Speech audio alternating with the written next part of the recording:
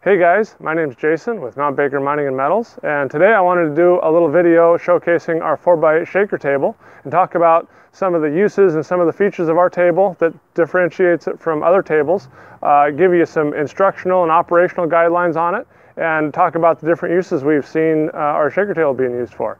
So we're going to go through all of that. So let's start with the shaker table top itself. Here's the feed end of the shaker table. And this aluminum distributor trough is where the material would be fed into.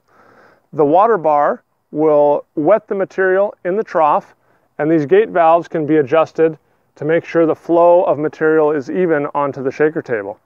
The shaker table top is made out of EPDM rubber, and we cut grooves into the rubber to reduce the turbulence on the tabletop and capture that really dense material. There's a couple things that are unique about our shaker table. One is there are two flat sections of the shaker table, and then in the middle there's a ramp that actually separates the dense material from the lighter gangue. So here is where the tailings would flow down into the tailings trough. This is a flat plane starting about here, running diagonally at 45 degrees down the shaker table, and ending about here is a ramp that we build into the shaker table top, and it's about a 1/4 inch distance from the top to the bottom, and this allows the dense material to stay in the grooves and come up the ramp, but the light material, the quartz or plastic or any other light and less dense material, stops here at the end of these grooves and can't make it up the ramp, and they flow down into the tailings trough. Once the dense material is up here past the ramp, there are no more grooves, and that allows for the flat plateau up here to clean the material. The water will wash any less dense material away, and the gold or heavy metals will form a band right under this water bar, come down into the number 1 or number 2 ports here on our shaker table. At the edge of the shaker table, there are 2 grooves that run all the way across. These are called our safety grooves, and if there is any material that reaches the edge of the shaker table, they're captured by these safety grooves and comes across this way. We've seen some material that's round like spheres sometimes will roll down and be caught by these safety grooves, so that's an important feature of our table as well. So one more thing about the rubber itself. This is again EPDM rubber. It's torch down roofing that they use for rooftops in all sorts of environments. We've had shaker tables running up in the Yukon that have been snowed on and froze. We've had shaker tables running on the equator in Africa. And so the shaker table top and the rubber is very hardy. It's very chemical resistant, UV resistant, and can be run across the whole spectrum of conditions. Here's the number 4 port for our shaker table, and all the light material will wash its way across these grooves into the number 4 port, or the tailings port, which can be discharged to waste or to a classifier. If there are dense materials that can't quite make it up the ramp, such as sulfides or some of your lighter base metals, they will form a band at the end of these grooves here. It's on the ramp at this point, but once the material comes out of these grooves, it can't climb the ramp, and so it forms a band all the way down here that runs into our number 3 port, sometimes called the middlings or sometimes called the concentrates. And this will be a mid-range value. You can take this material and rerun it onto the shaker table to further upgrade it or grind it finer and rerun it, but this is where some of the material will be captured that may have value, but it may not be a high enough grade. All right, I wanted to talk a little bit about the mechanics of the shaker table now. Our shaker table top is supported by 4 different sets of springs, and these are just steel sheet springs that hold the shaker table top to the base. They're angled at about 15 degrees, and when the shaker table moves, it forces the material to not only move across the table towards the high grade end, but also gives it a little throw up. And so the force allows the material to hop down the grooves.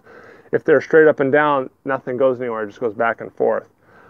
As you come across the shaker table towards the high grade end or the cleaning plane, There's another set of springs here.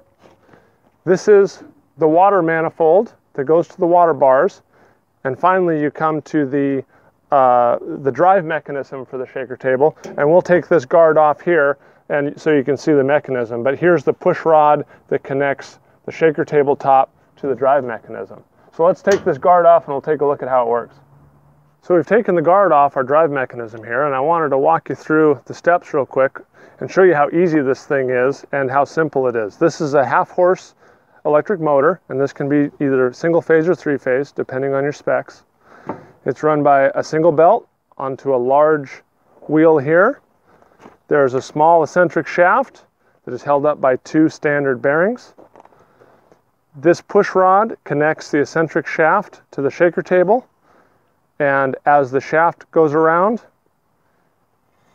the shaker table goes forward and backward.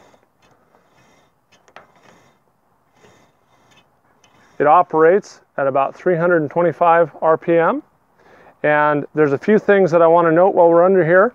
There are a few things that are not adjustable on the shaker table that I wanted to mention. One is the speed, or the RPM. That is constant at 325. You cannot adjust the throw or the shake of the shaker table. Those are all taken care of by this eccentric shaft. And also with our shaker table, there's no bump or jerk or anything like that. It's a nice, even cyclical movement. And again, we're trying to keep the turbulence on the shaker table as low as possible to capture all that fine gold or that dense material.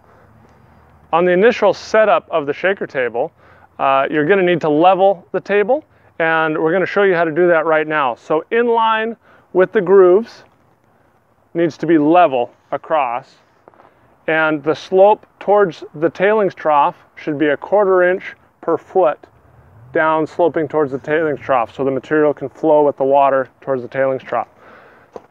The adjustment on how to set that up is down here on the shaker table legs. The shaker table legs are each slotted, and there's 2 bolts that you loosen to adjust the throw of the leg, and in doing so you can adjust the level of the shaker table. So we found that this is really the easiest way to adjust the shaker table, is you loosen the nuts on the legs on the sides you want to adjust. You get a fulcrum and a lever, and then it's easiest done with 2 people, but I'll show you the mechanism here. One person will press down on the lever. When the legs are loose, they stay flat on the ground, while another person watches the level on the shaker table. And when the level shows level, they tell the person to stop, and then the nuts can be tightened back up to hold the shaker table in place. So once the correct position for the shaker table top has been attained, you can come back and tighten up these nuts and lock the shaker table in place. When I'm adjusting the shaker table, I like to only tighten the top nut to start with, so that you can easily adjust each leg if you need to. When it's all level like you like it, come back and you can tighten down the bottom nut to hold the shaker table in place. So in leveling the shaker table, the easiest way we found to do it is by spacing off about 1/2 inch in 2 feet, and then getting your level resting at 2 feet on that shim, and now we are level in this plane, and then checking to make sure that we're still parallel in line with the grooves. And when using a long level, you want to make sure that you stay away from the ramp, because that'll throw off the slant of the shaker table. So we're well away from the ramp, we're level in line with the grooves, we're sloping down towards the tailing trough at 1/4 inch per foot, or 1/2 inch in 2 feet. So the shaker table is set up correctly, and we found that at these specifications, the shaker table works great for all different sorts of material, such as gold ore, PCB material, copper chops. This is a really optimal setting for pretty much any density separation. Most shaker tables need to be bolted down to a concrete slab, but ours does not. in this situation, we have the shaker table sitting on top of a piece of 1-inch thick steel plate, and all the shaker table needs is enough weight to hold it down so it doesn't vibrate when it's in operation. And this can be accomplished by putting sacks of rocks on the frame of the shaker table. We've seen that done in a lot of rural places, and while we were in Kenya, that's how we anchored the shaker table down. You could tack it to a large piece of steel, like shown here, or you can bolt it to a concrete slab if you have that available. There are 4 holes, 1 in each foot, that you can bolt through and anchor bolt through to a concrete slab if you're going to be working inside in a warehouse or in a shop. So as long as the shaker table can be anchored and held down to the floor and isn't moving around, it can be operated pretty much anywhere that you need to set up a shaker table. So there are 2 water bars on the shaker table, one here over the cleaning plane and one here over the distributor trough. And they're made of PVC, so they're very easy to replace if they get damaged or broken. And the only adjustment on the water bars is these valves right here. And so these valves can be adjusted to tune the amount of water on the shaker table, both for the distributor trough and for the cleaning plane. And what we found is the shaker table needs to be completely covered in water. There should be no dry spots, no uneven spots with the water flow, but you don't need any more water than you need to do that. So if the shaker table is completely covered with water and there's no rivers of water, the water's nice and evenly distributed across the shaker table, but it's completely wet, that's really the optimal conditions for running this shaker table. So I can adjust the water bars up and down by loosening this bolt. And for the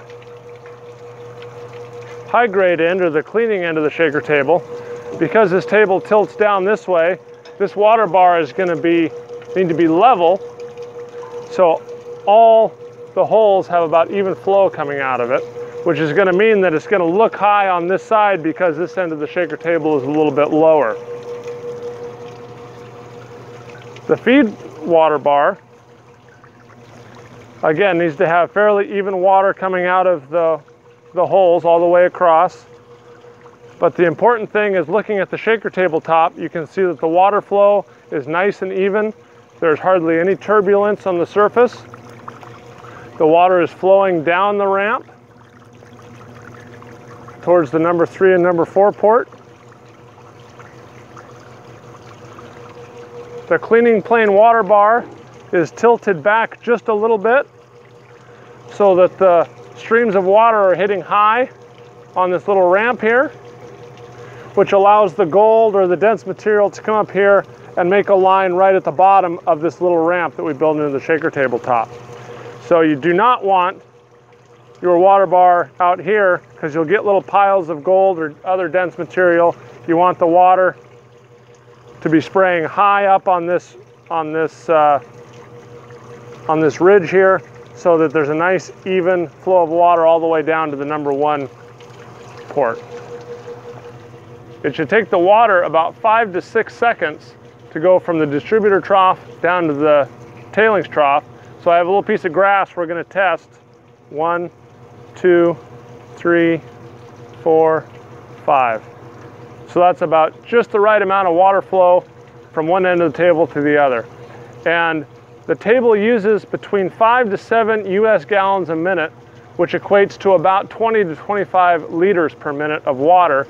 And the water can be recirculated over and over again if you capture it in a tailings pond and clean the water sufficiently so there's not a bunch of suspended solids in it.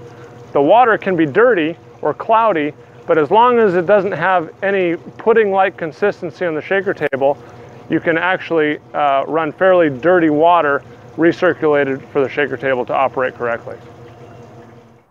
Now we're going to show a few clips of our shaker table running various material that we've taken over the last couple of years. And we've run everything from gold ore to printed circuit boards, copper chops, car shredded material from recycling plants. So the variation of material is quite a lot, and so we wanted to share a few clips with you of our shaker table running.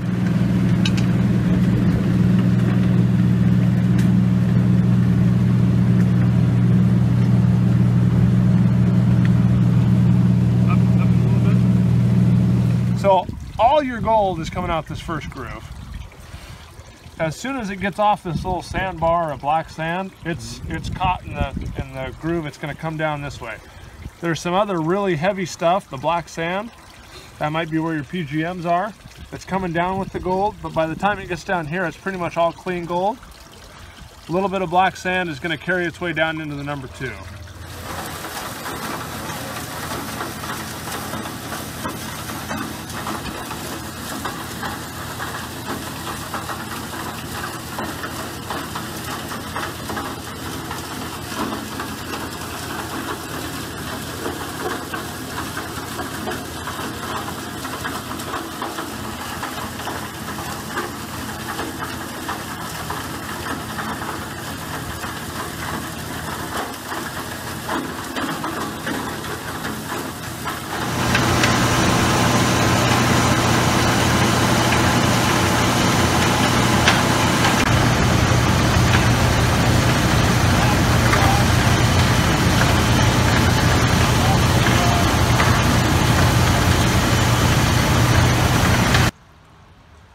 So what we've got here, we've stopped the table in the middle of the process of running the granulated copper chops, and what we can see is a high percentage of copper coming out of the top 2 long grooves, working over toward the left under the water bar. This is working extremely well.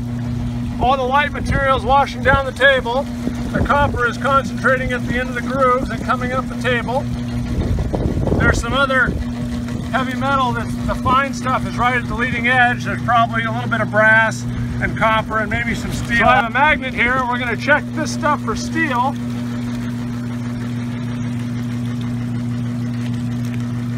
And there's a little bit in there, but very, very little. It's mostly non-ferrous metal. I stopped feeding the table so you can get kind of a snapshot here where the copper goes. The copper comes across the top grooves here, makes a fan down, and then works its way up the table this way. The number 1 and the number 2 are almost pure metal, and the number 3 middlings will capture anything that overflows into the 3rd port. So thanks for watching our shaker table video. We've been developing and producing shaker tables for over 10 years now, and we're really happy with the product. And we have equipment in over 54 countries currently. And so we're really excited to develop the products more and get them out to the people who need them. So thanks for watching our videos, and we'll see you on the next one.